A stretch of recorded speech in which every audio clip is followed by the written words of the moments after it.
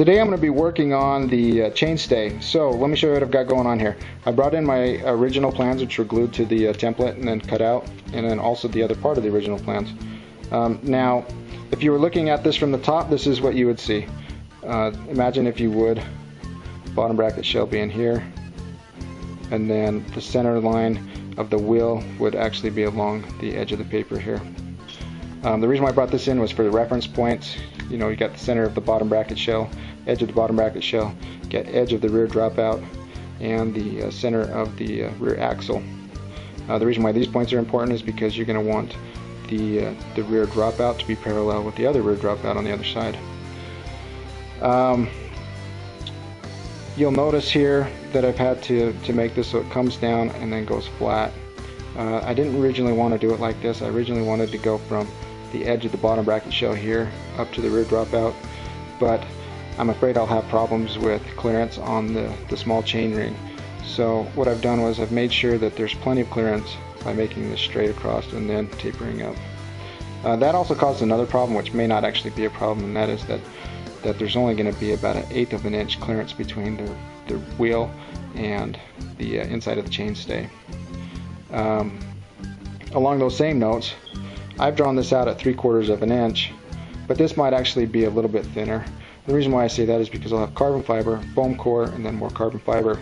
That foam core will be 5/8 of an inch thick, and I'm not really exactly sure on how thick I'm going to make the carbon fiber yet, but I don't imagine it going over 3/4 of an inch as a whole. So I may not have a problem there at all. I'm just worried about if I hit a bump or something, pothole or whatever, and makes that rear wheel wobble. If it hit that chainstay, I don't want it to damage the carbon fiber. So I'm going to go ahead and use what I've got here, and I'm going to cut that out. I'm also going to cut a new template from this template so I can build the chainstay up, because, you know, if you're looking at it like this, it would actually taper up to that 130 millimeters that we need. So hopefully that explains everything that I'm going to do. It'll make more sense when I show it to you. So to that point. Alright, so here's an update on the chainstay build. Basically what I've done is I've created some templates off the master template, and I cut the chainstay out in 3 different sections. There's a front section, middle section, and then a rear dropout section. I didn't have any 1/2 inch, which I wanted for this area here. All I had was some 5/8. So I'm going to have to plane this front section down. Now, if you remember, like I was telling you, I'm going to have to keep this area here flat because of the front chain ring. I don't want it to touch anything. And then it goes from this point here and tapers up, and then it goes flat again. So you'll notice here I'll have to plane this one down too. So here's the plans that we drew. So it'll go on there kind of like that. I don't know if you can see it real good, but hopefully that'll kind of give you an idea. It looks really, really thick right now just because I've got this other side on here too. So anyway, I will get that cut out and then give you an update. Okay, so I got this split apart, and I went ahead and cut out the chainstay pieces like I said I was going to.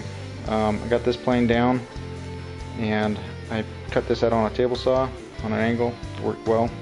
And then I also got this front part plane down. Now all I need to do is go in and fill this with some Bondo or some wood filler or whatever you want to use if you're doing a similar type of project. You can see here how on the original one I had the round over. No big deal. I'll just fill that in and shape it. So also another note on this, I got this cut out here. What's going to happen here is I'm going to put some pipe on here that's 2 inches wide. That's the outer diameter, and that will be where the headset goes for the cups. I didn't want it to go all the way across because I want this part here to be as slim as possible, so all you'll see is just enough of the head tube here to fit that headset in there, and then I'll figure out some way to transition this really nice. So this will be nice and skinny right through here. So hopefully it'll be a nice aerodynamic look to it.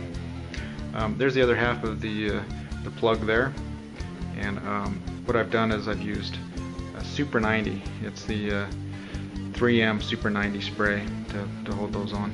And when I put this down on a piece of plywood or something flat before I spray it to do the female mold, I'll probably put some screws in it and then Bondo it and then spray it, sand it, polish it, and then we'll make the female mold on top of it. So there you have it. I'll fill you in when we get a little farther on in the process.